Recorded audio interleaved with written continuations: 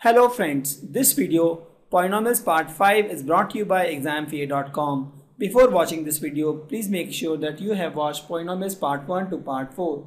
Now let's discuss number of zeros for quadratic polynomial. Please note it's a quadratic polynomial. Till now what we have discussed number of zeros for linear polynomials.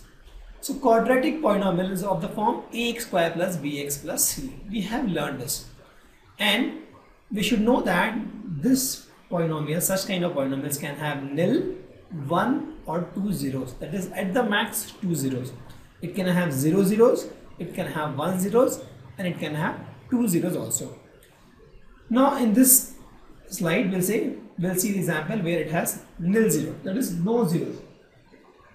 Let's take this scenario. Px is nothing but x square plus 4. Correct? Let's plot this graph. So we'll get P0 is nothing but 0 square plus 4, that is 4. Correct? P of 1 is nothing but 1 square plus 4, that is 5. P of minus 1 is nothing but 1 square plus 4, that is 5. P of minus 2 is nothing but minus 2 square plus 4, that is 4 plus 4, 8. P of 2 is nothing but 2 square plus 4, that is again 8. So let's have these points. So we have these points. This is nothing but x is 0 and y is 4. This is nothing but x is 1, y is 5.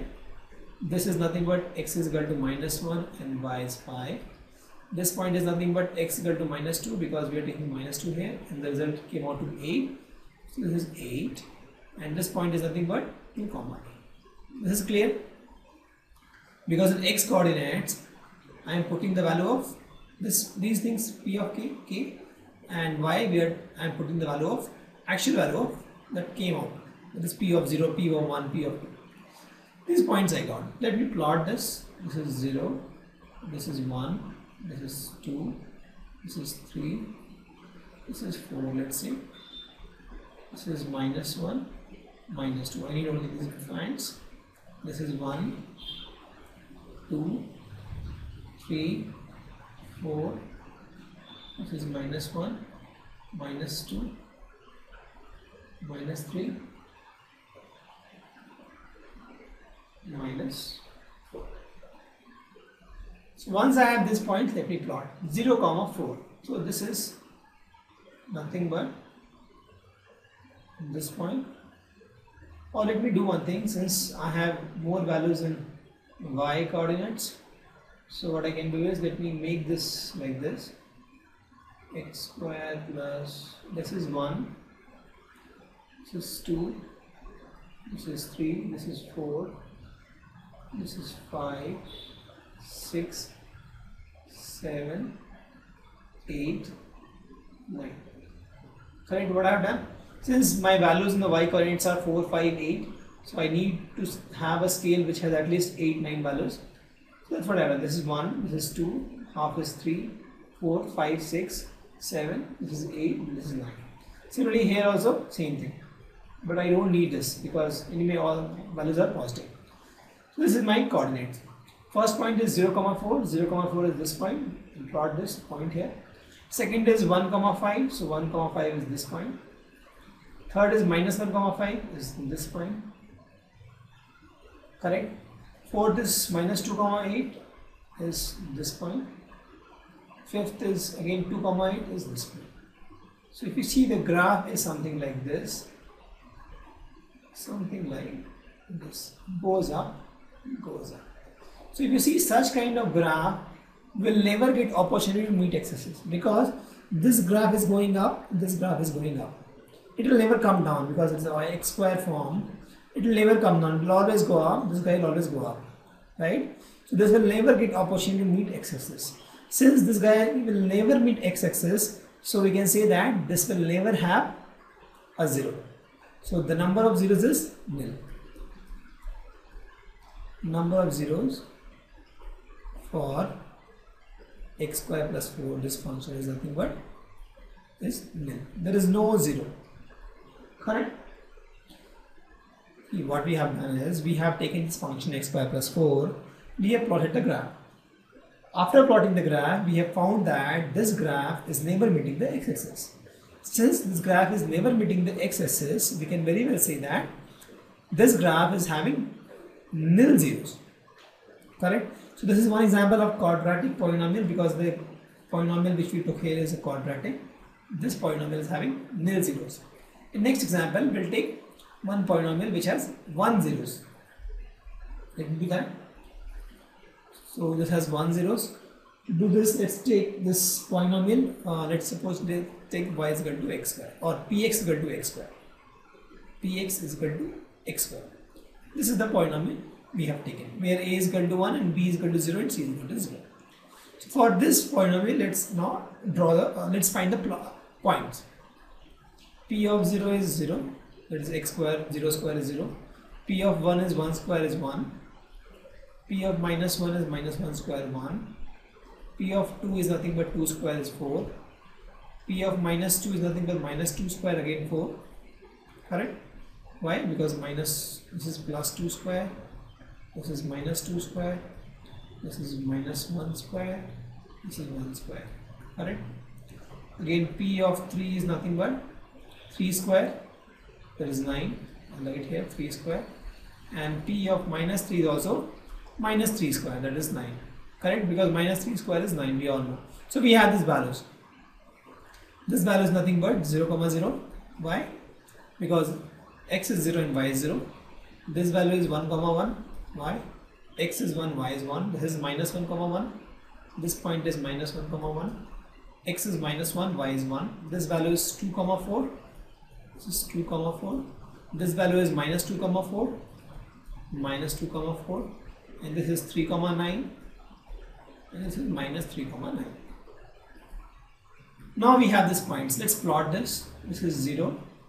Since we have 0 to 9 and x is 0 to 4, I'll take like this: 0, 1, 2, 3, 4, minus 1, minus 2, minus 3, minus 4, 1, 2, 3, 4, minus 1, minus 2, minus 3, minus 4. Correct? Now, we'll put a minus here. The first point is 0, 0. This is the point. Second is 1, 1. That is, this is the point. Third is minus 1, 1. This is the point. Fourth is 2, 4. This is the point. Fifth is minus 2, 4. This is the point. Sixth is 3, 9. Somewhere there. Seventh is minus 3, 9. Somewhere here. So if you see this graph is something like this. It goes like this. And this function goes like it should be straight actually, like this. So if you see this graph also, this graph meets x-axis at this point, that is 0, 0. So this is nothing but 0 of this polynomial function. And also if you see this graph is going up, this is going up, so it will not get any other opportunity to meet x-axis again. So we can say there is only 1, 0. There is only 1, 0 of this polynomial function, and that value is 0. Correct? So this is one example where you have 1, 0 of the quadratic polynomial function. In the previous foil, what we have seen that there was a polynomial with nil 0, and now we have seen there is a polynomial with 1, 0. So this too is complete. In the next slide, we'll see a polynomial which has 2 zeros. I'll show you. Now I will take one example where we have a polynomial function with 2 zeros. Let's take this polynomial function. Px is nothing but x square minus 4. This is a quadratic polynomial of degree 2, and now we'll try to find the 0 of this polynomial. Let's find P0. P0 is nothing but 0 square minus 4, that is minus 4. P of 1 is nothing but 1 square minus 4, that is minus 3. P of minus 1 is nothing but minus 1 square minus 4, that is again 1 minus 4, that is minus 3. P of 2 is nothing but 2 square minus 4, that is 4 minus 4, that is 0. P of minus 2 is nothing but minus 2 square minus 4, that is 4 minus 4, that is 0. P of 3 is nothing but 3 square minus 4 is nothing but 9 minus 4, that is 5.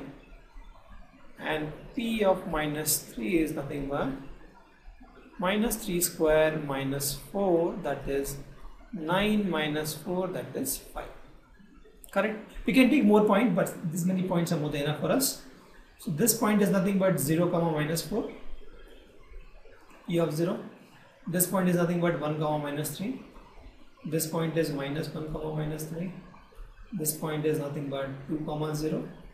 This point is minus 2 comma 0. This point is 3 comma 5. And this point is minus 3 comma 5. The other points we have got. Let's plot this. This is 0, 1, 2, 3, 4, minus 1, minus 2, minus 3, minus 4. This is 1, 2, 3, 4, minus 1, minus 2, minus 3, minus 4. Correct? This point is 0 comma minus 4. So let's plot this. 0 comma minus 4 is this point. Second point is 1 comma minus 3. 1 comma minus 3 is this point. Third point is minus 1 comma minus 3 is this point. Then 2 comma 0 is this point. Minus 2 comma 0 is this point. 3 comma 5 is this point.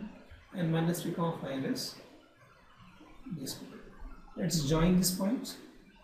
So if you join these points, we get graph like this.